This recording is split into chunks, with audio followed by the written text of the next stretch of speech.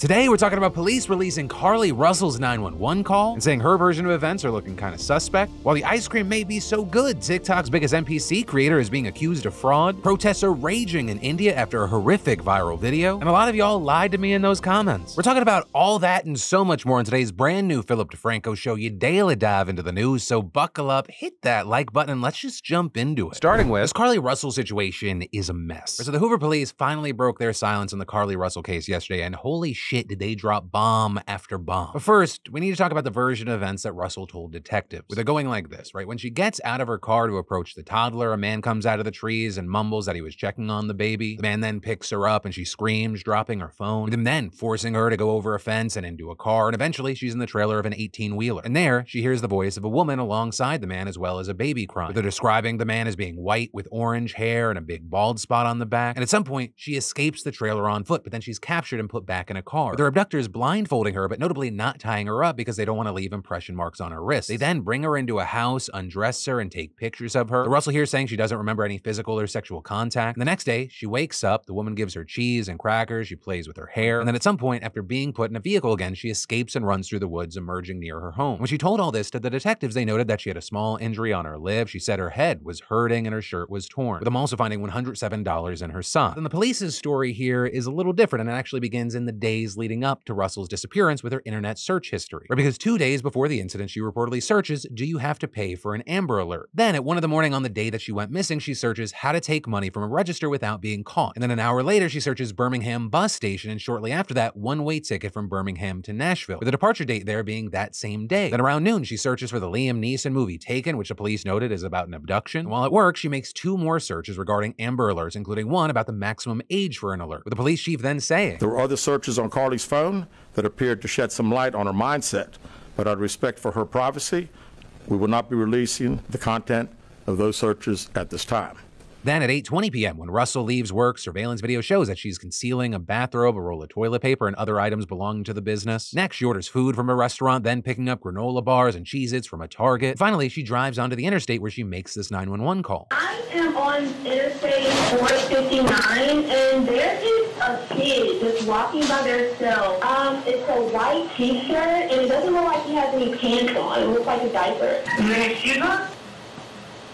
No, not that I can see. There's also this one really strange detail about the call, and it's not in the audio, because the police say that data from her phone shows that she traveled roughly 600 yards or some 1,800 feet during the call. So assuming she was following the child that whole time, this barefoot toddler would have had to run the length of 6 football fields in less than 3 minutes. Plus the police also noting how strange it is that Russell was the only person to report a toddler on the interstate despite numerous cars driving through there at the time. But also the weirdness keeps on coming, because when the cops arrive, they find her wig and her cell phone in the grass, as well as her purse and the food she ordered in the car. However, police say neither the snacks she got from Target nor the items she took from work were found anywhere on the scene. So wrapping it all up, the police chief says they've requested a second interview with Russell, but she hasn't granted one yet, and adding, what we can say is that we've been unable to verify most of Carlee's initial statement made to investigators, and we have no reason to believe that there is a threat to the public safety related to this particular case. And so as of recording, that's where we are with this situation. Obviously, we're gonna have to wait for more details from the police investigation. In the meantime, a lot more doubt has been cast on Russell's story, and people are becoming angry. Carlee, bitch, you was lying this whole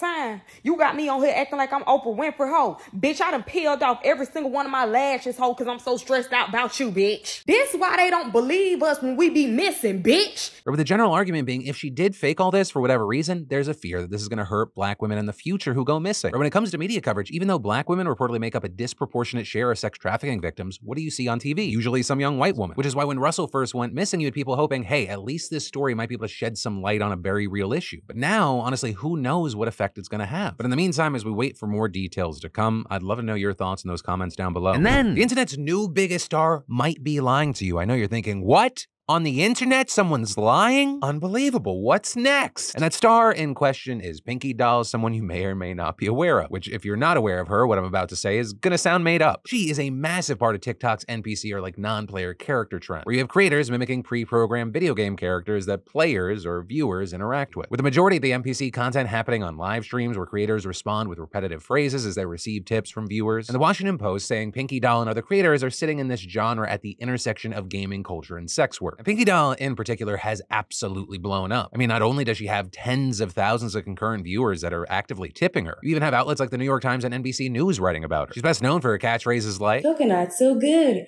Grab, grab, grab, grab, balloon. Grab. Ice cream so good." But then comes the controversy, with some social media users claiming that she's been lying about her age. Because when you read, let's say, the New York Times profile on her, it says that she's 27 years old. And you have outlets like Popgrave noting that she herself previously claimed she was born in April of 1996, which would make her 27. But allegedly, the age she previously listed on her TikTok profile was much younger. Because while there's no age listed now, there are screenshots that show that it used to say that she was 19. And if you take a quick trip on the Wayback Machine, it shows that as recently as yesterday, she had 19 years old in her bio. There is also resurfacing a screenshot of a tweet from earlier this year where it appears that she claimed to be as young as 15, but it's worth noting there that the main controversy seems to be about her pretending to be 19. And so with that, you have people accusing her of lying about her age and pretending to be younger to potentially boost her following, with people saying things like she knew that the pervs would like her more if she's younger, and all of that is kind of divided into several conversations, starting with people who are kind of outraged and disgusted, saying she capitalized on our culture's gross obsession with sexualizing teenage girls by creating a younger online persona as a way to maximize her profits. But then you also had a ton of people saying it's worth exploring why some women lie about their age, with one writing, "She's a weirdo for engaging in this, yes. However, we should extend the convo out to discuss why women make more money when they're perceived as younger, incentivizing them to lie about it, especially when they make niche or fetish content." Because I'd bet a majority of those tips aren't coming from women. And women across industries, both private and public facing, are more successful when they're perceived as younger. But arguing for men in some industries, it's the opposite, but for women, it's almost always the case. Rigged games require a different set of rules. Also with this whole PinkyDoll situation and NPC situation, if you're wondering why are people doing this, well, I mean, duh, it's the money. With PinkyDoll telling the New York Times that she has made $2,000 to $3,000 per stream. And when you include socials like Instagram and OnlyFans, she says she earns $7,000 a day, which is also part of the reason we've seen kind of just a lot of everyday people jump on this trend, as well as even big names. Right with us on TikTok, you've seen everyday people saying they made several $100s in 1 to several hours. Meanwhile, you see people like Kai Cenat, iShowSpeed, and Trisha Paytas doing NPC streams. Kai making several $1,000s in an hour. Well, I can't speak to the already famous people that are doing this. I will say, while a lot of the reactions to this whole NPC thing have been like, wow, this is so cringe, look at the how shitty entertainment has become, in no world am I gonna shame 98% of the people that are jumping on this trend. If I was in my early 20s again, working some shitty job, just trying to pay rent, and you said I could make several $100s per hour doing this goofy shit, I'm doing that goofy shit. Sounds a million times better than when I was working in a call center with people yelling at me for 12 hours at a time, having to fake a smile while I serve my Sunday brunch regulars, knowing full well they're gonna tip me with a prayer card. Fuck those jobs. Ice cream so good. Well, you can say these live streams and this content, it's kind of fetish content. I mean, it is. Or someone's spending money to kind of puppet master you. To a certain degree, isn't that all paid jobs? You're doing your little dancey dance because someone's throwing money at you. Granted, your little dancey dance looks different than this, but it's a dancey dance. Even with me doing my job right now, I'm just moving my hips to the music. But hey, we talked about several different aspects of this news story, and any that stood out to you, I'd love to know your thoughts in those comments down below. And then, a lot of y'all are liars. Remember when Netflix announced that they were gonna crack down on password sharing, and people were like, not on my watch, I'm unsubscribing. Well, if you did, you're in the minority. Because we now know in the second quarter of this year, Netflix added 5.8 million subscribers, which is ahead of their expectation of just 1.8 million. And many saying that this boost is likely the result of many non-paying users now signing up for their own accounts, which is why you have outlets like the Los Angeles Times saying that more password crackdowns at other streamers could be on the horizon if Netflix's trajectory continues. Because if it works for Netflix, of course other companies are going to copy it. Though, an important note, even though Netflix did exceed subscription expectations, the company's stock still fell last night since it didn't meet revenue expectations, which may or may not be connected to Netflix making headlines for other moves, including the fact that it has now gotten rid of its cheapest ad-free plan in the US and UK, and saying on its Help Center page, the basic plan is no longer available for new or rejoining members. If you are currently on the basic plan, you can remain on this plan until you change plans or cancel your account. Right, that plan was kind of the middle ground, I don't want ads, but I don't want to spend an arm and a leg plan. So now you have users left between the plan with ads, which is $7 per month, or the standard plan, which is $15.49. Or you could ball out with premium for $20. And with all that, many people believing this is an effort to drive more people to that cheaper ad tier, because while the company says that it's neutral on what package you choose, it has also said that the ad tier brings in higher revenue per subscriber than the standard plan does. And with this, I'd ask your thoughts and what you're gonna do with this news, but if the last time is any indication,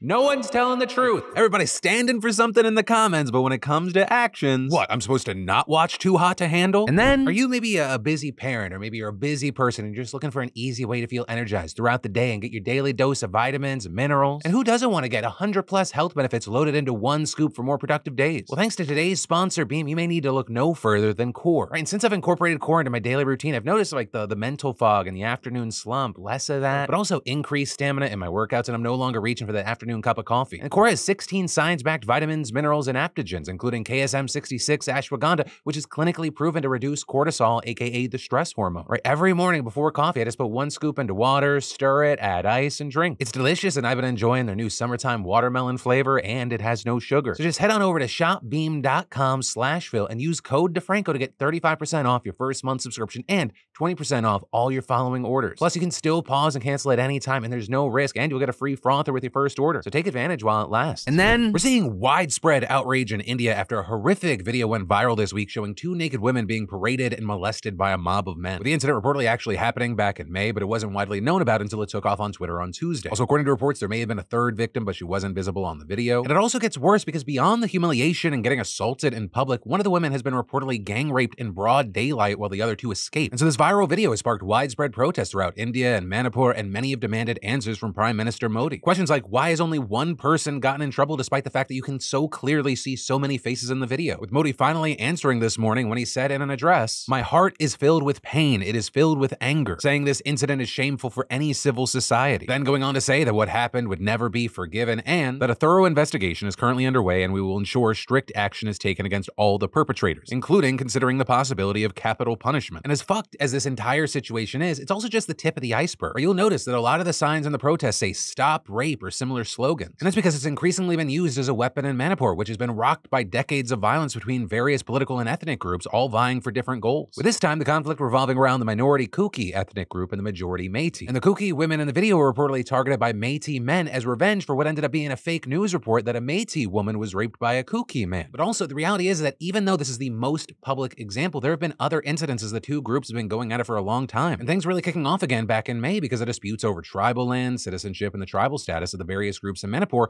that some have described as complicated as the Israel-Palestine conflict. And then the Swedish embassy in Iraq was attacked, and it's all centered around the Quran. Because tensions between Iraq and Sweden kicked off last month when an Iraqi man living in Stockholm burned a Quran. He then threatened and got police approval to burn another one alongside an Iraqi flag in front of the Iraqi embassy. And in response, we saw protesters in Baghdad storm the Swedish embassy, setting part of it on fire and occupying it for hours. And while Iraq's government promised to prosecute those who stormed the embassy, it also wasn't exactly happy with Sweden either, threatening diplomatic repercussions of the Quran and flag burning went as planned. And well, with that, the Swedish police didn't stop it, and 2 men desecrated the Quran and Iraqi flag earlier today, but didn't burn them. But either way, Iraq cut off diplomatic relations and kicked the Swedish ambassador out while recalling their own staff. Additionally, some Swedish companies are losing their licenses to operate in Iraq. And so for now, we're going to keep our eye on this, see if this continues to spiral, and if Muslim countries follow the advice of Iraq's current leader to cut ties with the nations that allow Quran burnings. And then Republicans in Alabama appear to be so determined to undermine black voters that they're literally defying the Supreme Court. Because last month, we saw the conservative Supreme Court make an absolutely shocking 5-4 decision to uphold a lower court ruling that tossed Alabama's congressional map out on the grounds that it discriminated against black voters and violated the Voting Rights Act. And that because despite the fact that nearly 1/3 of voters in the state are black, the GOP had drawn the congressional map so that only one of the state's 7 districts had a black majority. Which, I mean, you have to know with this Supreme Court, for them to be like, that crosses a line, that has to be so egregious. And so as part of the decision, the Supreme Court directed Alabama to comply with a federal court order to redraw the map so at least 2 districts had at least close to a majority of black voters. Which, I mean, I'm not a rocket scientist, but seems like pretty fucking simple directions. Just make 1 more district that's majority black. But that, apparently too much for the Alabama GOP, with Republicans in both the state House and Senate passing 2 different maps this week that notably did not have a majority or near majority of black resident voters. And this despite the fact that the Democrats literally drew a map for them that would make another black majority district. The Republicans just shot that down in favor of their own versions, which again, do not do with the Supreme Court order. Instead, both of the GOP bills redraw the lines of the state's 2nd congressional district to increase the number of black voters below levels that Democrats and voting rights advocates say are acceptable to comply with the Supreme Court. Right now, black voters only make up 30% of the 2nd district, but the bill passed by the House would raise that to 42%, whereas the Senate version is just about 38%, with Republicans in both chambers arguing that these increases are enough to meet the standards set out by the federal court. Because you know how if there's $10 and you have $6 and I have $4, I have a near majority of the money? But ultimately, that's where we are. Obviously, these 2 bills are going to need to be reconciled, so it's possible the Republicans will ultimately agree with the 38% or the 42%. But as far as what's actually going to happen from here, the legislature has until Friday to pass a final map. And notably, the court that initially forced Alabama to redraw its maps could strike down the new map and draw its own version, which is a possibility that several Democrats are betting on. And what's more, voting rights groups have also promised to challenge the GOP's map in court. And then $92 trillion. That is the record amount of global public debt, meaning both the domestic and foreign debt held by governments around the world reached in 2022, with it rising more than 5 times since the year 2000, even outpacing economic growth, which only tripled in that time. But as much as Republicans and some Democrats like to crow about our growing national debt in the United States, we pay a pittance compared to billions of other people. Right, well, the U.S. spent 5 times as much on healthcare as it did on interest payments from 2019 to 2021. At least 19 developing nations currently spend more money on interest payments and education, and 45 spend more on interest and health expenditures, meaning that put together, almost 40% of the developing world, we're talking about 3.3 billion people, are spending more on debt than on healthcare or education, which is also why a recent UN report warns that we're seeing a third world debt crisis similar to the one that exploded in the 1980s, and saying the number of countries facing high levels of debt has increased sharply from only 22 countries in 2011 to 59 countries in 2022, with poor nations' total public debt almost doubling to 60% of GDP over roughly the same time period. And as for why this has happened, I mean, we could honestly spend an hour talking about the history, from colonialism to the Cold War to the global financial system that we have today. But for brevity's sake, I'm just going to focus on some trends in the past few years, starting with the most obvious, the pandemic, which caused a global recession that reduced first world demand for third world goods, and that resulting in countries worldwide borrowing more money to keep paying their bills, and that putting them in a more vulnerable position for what happened next, namely Russia's invasion of Ukraine, which caused inflation to soar even more than it already had, especially for food and fuel. And so in response, we saw central banks in wealthy countries raising interest rates, which made the dollar a more attractive investment. And as the dollar grew stronger and stronger against other currencies, it became harder for poor countries to keep servicing their dollar-denominated debt, because they bring in dollars by exporting, but exports dropped, and they lose dollars by importing, but imports cost more, and the debt they needed dollars to pay for got more expensive. And so unsurprisingly, some countries couldn't handle the squeeze and they defaulted, starting with Zambia in 2020, followed by Sri Lanka and Ghana last year. And analysts fear that many more, including Egypt, Pakistan, and Tunisia, are nearing the edge, which, key thing, isn't just bad for them, it is bad for everyone else, because that affects the world economy. Though of course it especially hits those countries because they're now paying so much of their already meager savings to keep foreign creditors off their backs that they have little left over to spend on their own people. Or the number of countries that spend 10% or more of public revenues on interest payments increased from 29 in 2010 to 55 in 2020. And that is 165 million more people fell into poverty worldwide since 2020, according to the UN. And reportedly doing enough to lift those people out of poverty would cost just $14 billion. When you consider how quickly the US mobilized $400 billion to bail out Silicon Valley Bank, you begin to see why many think we're not doing enough. So you have UN officials calling for wealthy nations to provide debt relief through payment suspensions, longer lending terms, lower interest rates, and even outright debt forgiveness. But unlike similar debt relief programs in the 1990s, today's third world debt may be harder to restructure or write off. And that's because while most debt back then was held by individual governments or